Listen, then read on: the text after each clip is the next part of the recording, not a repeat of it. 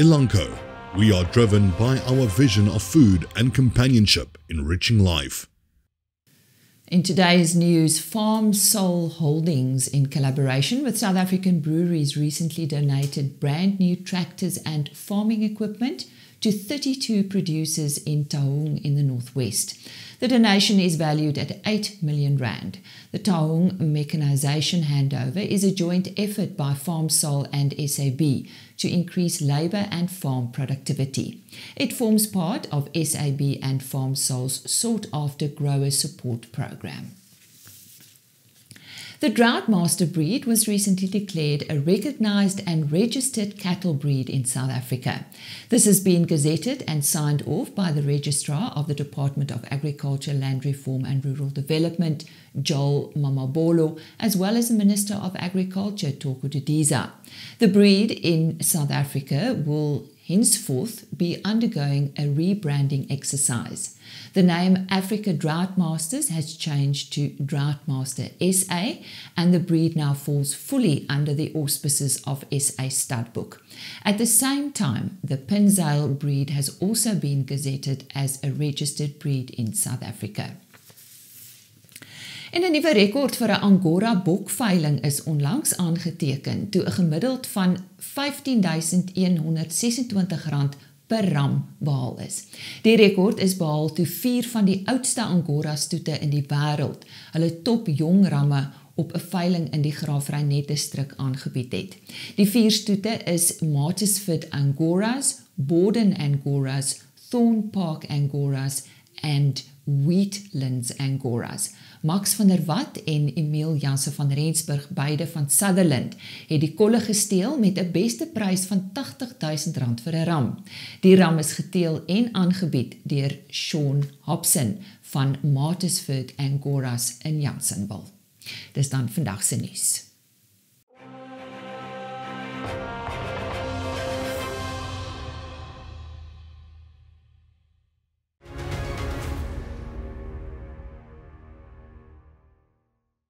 Ons is hier by die Fase C bulttoetsentrum van Sernick, hier in die Edenville omgewing. Nou, Sernick is 'n groot landboumaatskappy en hulle het 'n jaarlikse boeredag vir opkomende boere.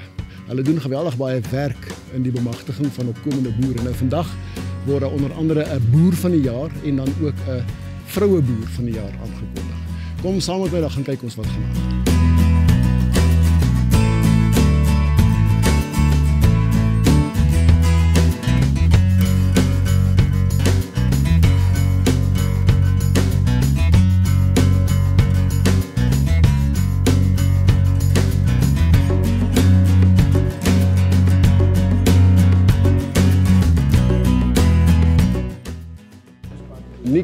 Sernick het nie eintlik bekendstelling nodig nie, maar hierdie projek van julle, hierdie inisiatief van die boere daar, van die opkomende boere wat julle bemagtig. Waar kom dit vandaan? Gee 'n bietjie agtergrond. Weet jy, ek het in 2016, toe loop ek vir Patrick raak op 'n manier en ek het toe op daai stadium het ons gesien, jy weet hoe die boere in Suid-Afrika rondhardloop soos malkop hoenders van die een deur na die ander ene. En ek het in Patrick potentiaal gesien om iets te doen, ons wou iets doen, en toe het ek en hy begin, maar ons het nie geweet waarna ons gaan besluit, dus die eerste ding wat ons gaan doen, ons gaan 'n boeredag hou. En die eerste boeredag is gehou in 2016, dink ek, en daai dag het hier omtrent 300 mense opgedaag, wat nogal skrikwekkend was. Ons het dit nie verwag nie. En dit was so suksesvol geweest dat ons besluit het dat ons gaan meer boere daar hou, kleiner boere daar. En toe op daai stadium het ons begin met ontwikkeling van boere, fisiese ontwikkeling van boere. Ons het die Jobsfund genader, die Jobsfund het ons gehelp, maar ons moes self baie geld gesit uit die aard van die saak. En toe het ons begin met die ontwikkeling van boere, maar jy weet, die ontwikkeling van boere is eenvoudig, beesboere. Dis nie so kompleks as mense dink nie. Al wat hulle nodig het, toegang tot grond, hulle het opleiding nodig, hulle het monitering nodig, hulle toegang tot financiering, bietjie infrastruktuur, en daar gaat jy. So dis nie rocket science nie. En ons was ongelooflik verbaas om te sien die impak wat ons gemaak het.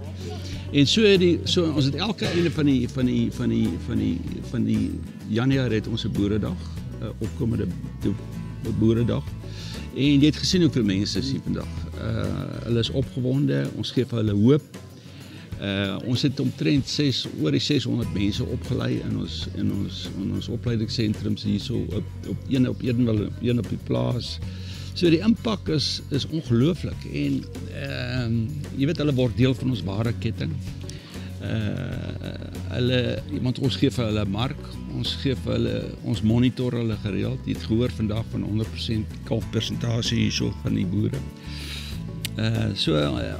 Die groot ding is ons gee hoop, want daar is nie baie van die mense van hulle het nie hoop nie. En jy sien vandag, hulle is opgewonde, hulle is geïnspireerd. So dis maar die groot impak wat ons gemaak het. Afgesien van die ontwikkeling van boere wat nou alreeds kommersieel geraak het, is die hoop wat ons gee vir hier's mense van oor die hele Suid-Afrika hierso vandag.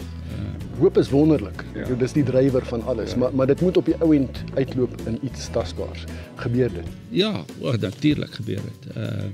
Kyk, ons het nou ek het vandag ek gepraat oor ons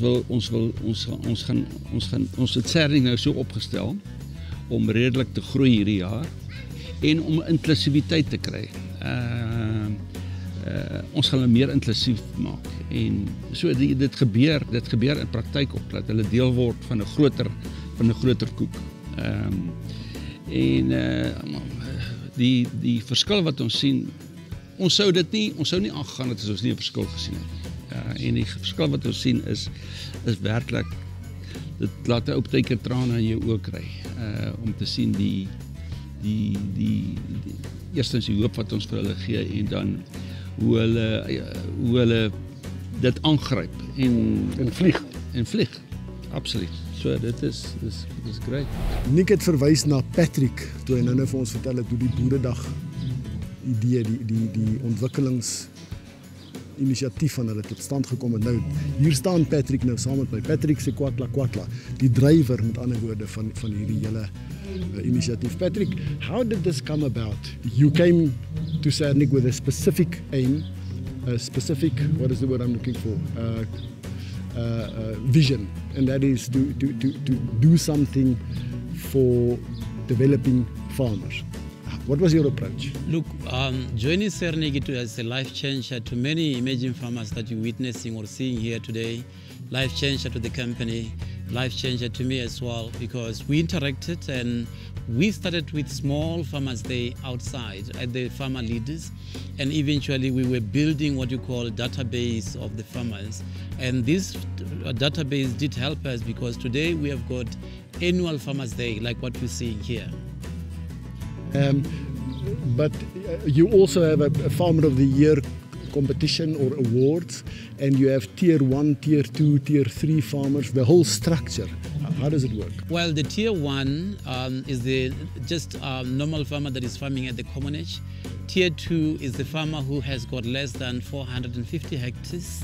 Obviously, that tier 2 farmer with 400 hectares, we're looking into carrying capacity of his farm is less 100. Then tier 3, 100 cattle, less 100 cattle. We're talking about LSU. Then tier 3 is a farmer with at least 400 and above hectares. And this particular farmer, he can accommodate more than 100 animals. That is precisely what we're looking at, because this farmer, once he completes our courses, our training here, this farmer we capacitate him with 35 cows and 1 bull, and we also do infrastructure and also water at his farm. And obviously this farmer, we're going to be giving this cattle and then keeping them for 4 years. We're taking 40% back as in the form of offspring, and he keep about 60% offspring. That will be able to help him to increase his breeding stock. And then helping that farmer, it is what we have seen today. Farmers were graduating. They're going to compete amongst themselves as tier 3, competing. Then the women are far doing very well than men, because women are good listeners. Women can learn. Men, we are stubborn naturally, but we are farmers, And we always want to farm and following the olden days farming. Women, you teach them modern farming, they will do it, and they do it. That's the reason why you see female farmer of the year being a woman, obviously, and then farmer of the year, overall farmer of the year being a woman. So the whole distinction between farmer and female farmer needs to fall away in your context. Look, we will always be happy. Female farmer, farmer of the year. Obviously, as women, we also want to encourage men to be part of this so that they can also find themselves being winning. We have seen the prizes that they have today won. They won major good prize. So obviously, they're all falling on the contest. Yeah.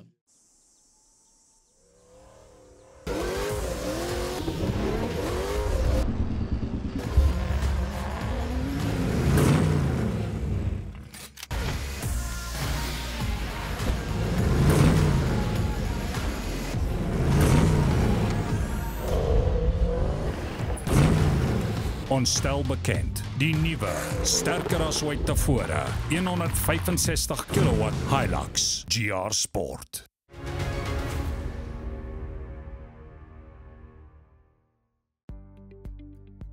Ja, kom ons gesels weer met die boere, en die boere weet ek is baie keer kansvatters. Hulle is lief om 'n bietjie te spekuleer, maar daar's niks fout daarmee nie.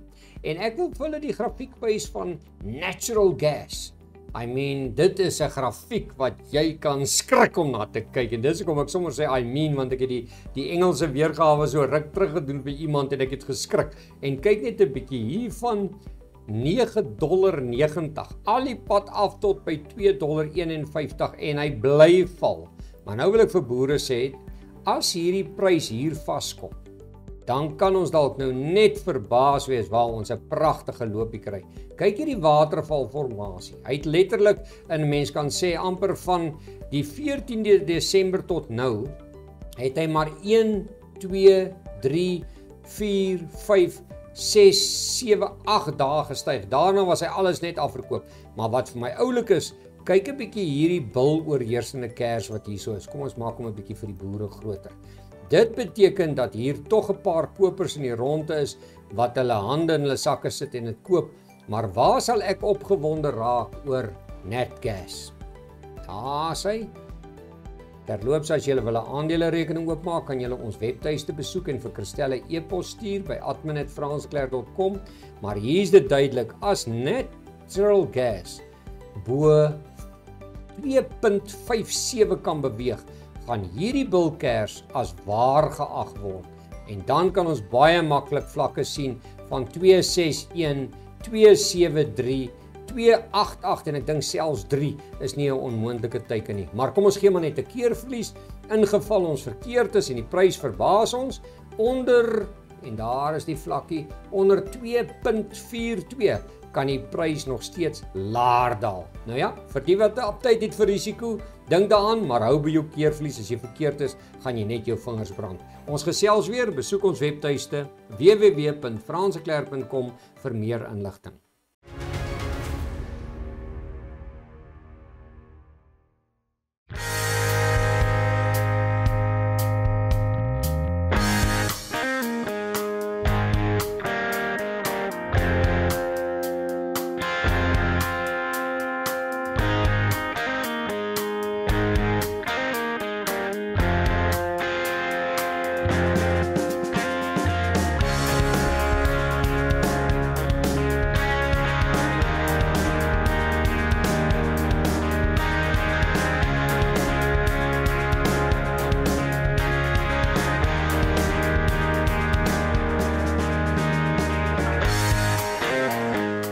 Miriam Vent is pas aangewys hier by die Sernick Boeredag as die nasionale vroueboer van die jaar. Miriam, baie geluk. Maar dis nie die eerste of enigste toekenning wat jy in die onlangse verlede gekry het. Nee, dis nie die eerste keer nie. Die ander enetjie wat ek nou onlangs gekry, dit was die National Kakas Competition by Pretoria. Ai, dis ongelooflik, baie geluk. Nou, kom ons begin waar ons nou is en ons werk terug. Wat maak jou anders? Hoekom kry jy hierdie toekennings? Wat doen jy anders as die ander boere? Die enigste ding wat ek dink ek doen, ek hou baie van my werk en ek werk baie hard En ek kan nou nie iemand verwag om vir my werk te kom doen. So, enige ding wat ek doen, ek verwag dat dit moet uitstekend wees. Is jy 'n bietjie van 'n perfeksionis? Ek is perfectionist. Is dit? Ja. Dit is het. Vertel ons van jou boerdery. Ek boer daar so met Bonsmara. Edenville. Ons is nou by Edenville Redderskap. Ons is nou by Edenville, ja. Ek boer met Bonsmara. Ek boer met Suid-Afrikaanse vlees merino. Ek boer met varke ook. Landrace en large whites. Jy's 'n veeboer by uitstek. Dit is ja. En hoe dit begin? Waar het jou boerdery begin? My boerdery het 21 jaar terug begin. Maar dit was my man wat die boerdery begin. Ek was nou by die Department of Health gewees. Ek was 'n verpleegster. Toe gaan swat ek, toe sê ek nou radiografas. Toe sien ek nou hoe hard werd my man by die plaas. Toe sien ek, toe byt die bak van nou die boerdery. Toe sê nee, ek kan nou nie, ek moet nou hierso volg. Dis daar waar ek nou die ding gesien by my man. Nou, boer julle saam of ons boer saam? Het elkeen sy eie verantwoordelikhede of is julle 'n span wat saam? Nee, ons span saam. Ons werk altyd saam. Jy het nou groot toekennings gekry. Wat lê nou voor? Wat se uitdagings lê nou verder vir jou? Nee, ek wil nou op die oomblik van dat ek nou die Female Farmer Award gekry het. Ek wil nou 'n commercial farmer wees binne 5 jaar. Wat is jou definisie van kommersiële boer? Kommersiële boere is dat ek moet duisende mense op my plase kry. Laat ek hulle brood op die tafel bring. Wag, wat bedoel jy daarmee? Duisende mense op jou plaas kry bedoelende? Bedoelende ek moet nou, soos as ek nou food security, ek moet nou mense hier. Ek sien. Jy wil so groot word dat jy jou werksmag so groot word dat jy baie werk verskaf. Want ek wil nou nie hê ek sien nou die crime van Suid-Afrika nou deesdae van die jeug wat nou net sommer so by die dinges loop wat niks doen nie. So ek moet hulle werk gee. Laat hulle kan nie net alles maar hulle gee nie. Want ek wil net hê die farmers moet farm. Ek wil nie hê die farmers moet politics toe gaan nie. Let the politicians alone with the politics because nobody owe you a thing. So work hard, follow your passion. Dis al. Laat die boere boer. Laat die boere boer en kos maak. So sê Miriam Vent, vroue boer van die jaar hier by Sernick. The Farmer of the Year, the Sernick Farmer of the Year is Maria Zwei from Herzogswil. Maria, congratulations. Well done. Yeah. What in your opinion is the reason for your success? My opinion that I'm working hard and I pray God to help me in my farm. When did you start? How long have you been a farmer? I'm getting 5 years now. 5 years now. And then you become the National Farmer of the Year. And the last year I'm also a Farmer of the Year. Second year in a row. Yes, that. So what makes you different? I'm working hard in my farm. That I like my work, and I work with the livestock. Bosmara, I like it. Do you only have cattle or do you have other livestock as well? I have a boerbok, boerbok, and a few sheep. Okay. Mixed farming. And your approach to your cattle farming, what do you think are the things that should be done first, the fundamental things in cattle farming? In my life, my father was in the farm, so and me, I like the farm. Yes, that. You're a farmer in your blood. Yes, that. Yeah. We are very proud of you. Well done. I'm excellent. So proud. Maria Zwei. Sernick. Oh yeah. Me so. Yeah, you're talking about Sernick. Sernick played a huge role in your development as a farmer. He put my mind, my passion. It's Sernick put it in a direction. That's Yeah, no, excellent. This is Maria Tswai, the Farmer of the Year. Petro Nodee is die besturende direkteur van Serdef. En hulle was betrokke nou vandag hier by die Sernick Boeredag, waar die hoogtepunt van 'n klomp mense gebeur het, deurdat hulle diplomas, sertifikate ontvang het vir hulle werk. Petro, kom ons begin by Serdef. Wat presies is Serdef? Kyk, die Sernick groep en Nick was altyd bekend daarvoor dat hulle ontwikkelende boere help. En ons het begin met 'n jobs van projek en Sernick het toe besluit dat hulle 'n maatskappy moet stig wat al die ontwikkeling en transformasieprojekte van Sernick groep moet doen.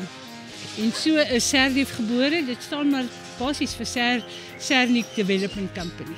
En dit is waar Serdef vandaan kom.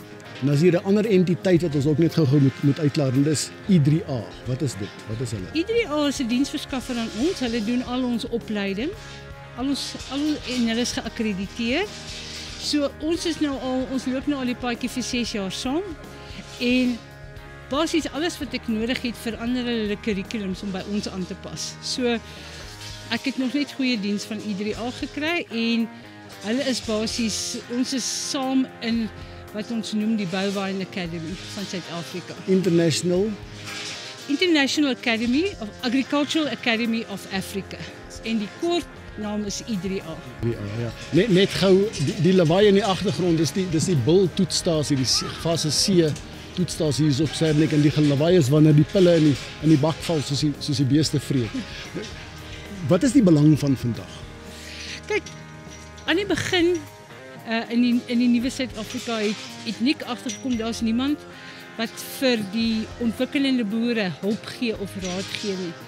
En hy het toe vir Patrick aangestel en hy het al die boere gaan soek. So hierdie boeredag is elke jaar 'n hoogtepunt in ons lewens, want al die boere weet hulle kan hiernatoe kom om verdere kennis op te doen. En dis ook 'n lekker geleentheid waar hulle dan hulle medeboere ontmoet en ou vriende raakloop van toe hulle geswat het by I3A en so voort. So 'n boeredag soos hierdie is vir ons baie belangrik. Ons het vandag byvoorbeeld mense wat nog nooit in een van ons programme was nie, maar wat onlangs op ons saam met I3A e-learning begin doen het. En hulle wil deel wees van hierdie familie. Ons het maklik 3000 mense op ons database wat graag wil deel word van die familie. Op die oomblik het ons net nie genoeg sponsors en mense om hulle te help nie. Praat bietjie met my oor julle kurrikulum, oor julle programme. So ons het 'n model ontwikkel vir boere wat alreeds plase het, of dit nou hulle eie is en of dit gehuur word by die staat. Dit is nie net formele opleiding nie. Dit is byvoorbeeld, hulle sluit by ons aan, hulle doen aansoek. Met ander woorde, hulle is 'n willing partner. Hulle doen by ons aansoek. Dan gaan doen ons 'n basisverslag op hulle plaas. Ons kyk wat hulle het ensovoorts. En dan oor die jare wat hulle saam met ons in die projek is, gaan ons elke 3 maande terug na hulle plaas toe. En ons sorg dan dat daai formele opleiding wat hulle gedoen het, toegepas word op die plaas. En ons help ook waar dinge 'n bietjie skeef loop ensovoorts. En die groot ding waarvan die befondsers baie hou is ons hou 'n rekord van die ontwikkeling. Jy weet of daar nou 'n sukses is en of hulle agteruitgaan, vooruitgaan ensovoorts. So ons kan 'n vorderingsverslag aan die finansierder van die projek lewer. En so ons, sodra hulle 'n deel van ons familie word, is hulle basies deel van ons familie. Hulle gaan nooit weer weg nie. Ek dink een van die groot dinge is dat hulle graag op ons veilings 'n bul wil koop. Jy weet, dit is iets wat hulle wil hê om hulle genetika te verbeter. Hulle, nadat hulle opleiding gedoen het, begin hulle verstaan, jy weet, dat jy het 'n ordentlike bul nodig om jou swak koeie en goed te verander. En dan sodra dit gebeur, dan begin hulle van hulle ou beeste ontslaa raak. En dan sal hulle nie meer sulke skorrelkorrels wat hulle was nie, dan word dit goeie, beter beeste. En hulle kan ook dan hulle kalf, die geboortesyfer kan dan verbeter. Op die oomblik is dit so 45% reg oor die land. En ons boere is nou al besig om tussen 80 en 85 geboortesyfer. Die 2 vrouens wat vanoggend gewen het 100%. geboortesyfer. Absoluut ongelooflik. Jy toe jy nou met die gradeplegtigheid gepraat het jy 'n baie vir my 'n baie belangrike ding gesê. Jy het gepraat van verandering kom uit jouself uit. Praat 'n bietjie daaroor. Vir jy ons as deel van ons kursusse en Hans van I3A is baie gestelde op is dat mense besef dat die sukses wat jy behaal of dat die lot wat jy bereik op die ou einde van die dag uit jouself uitkom. En jy moet geleenthede vat as dit kom en jy moet die beste daarvan maak. So die sukses van jou toekoms, jou loopbaan kom uit jouself uit. Dit kom nie van die regering af nie, dit kom nie van jou gemeenskap af nie. Natuurlik is die gemeenskap daar om jou te help, maar die besluite wat jy in die lewe neem, is alles uit jouself. En sodra ons boere dit verstaan en hulle doen dit ook as deel van die kursus, dan raak hulle ontslae van die wrokke van die verlede, die aggressie van die verlede en hulle besef, maar hulle kan net so maklik 'n kommersiële boer word. Soos enige in hulle eie reg en hulle kan dit dan doen met selfvertroue en met waardigheid. Dis Pietro Nodie, bestuurende direkteur van Sernick.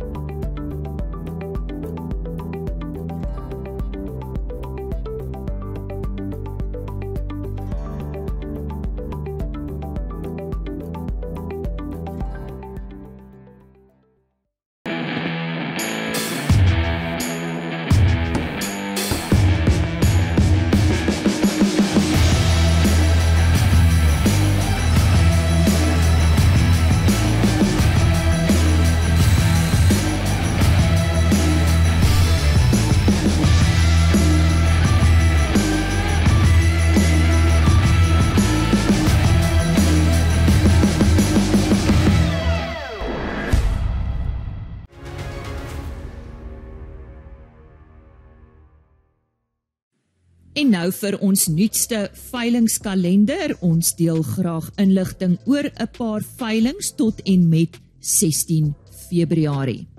Op die 9de Februarie, die Tigani Bonsmara's aanteelveiling op die plaas Goed Vooruitzicht in die Hartbeesfontein omgewing. On the 11th of February, the Wayside Stud Sales 10th anniversary on the Wayside Farm at Francistown in Botswana. 15 Februarie, Doenie Merino Teelergenootskap se nasionale veiling, dis by die Botaniese Sportgronde op Graafrenet. En op 16 Februarie, die Skietlaagte Farms Sussex produksieveiling op die Skietlaagte Farms in Viljoenskroon. En dit is dan ons veilingskalender.